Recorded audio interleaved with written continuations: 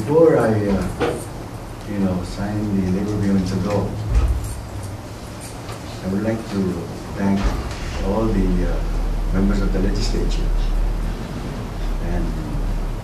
also the members of the business community, for their involvement, participation, their comments, their critique, and all their effort in helping this bill, become what it is today. And I'm ready and prepared to sign it into law.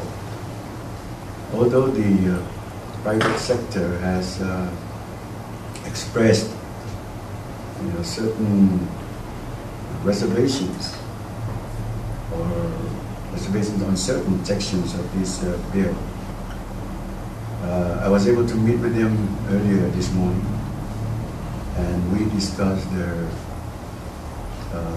objections, and I am very pleased to say that they have come to finally, accept, the bill as it is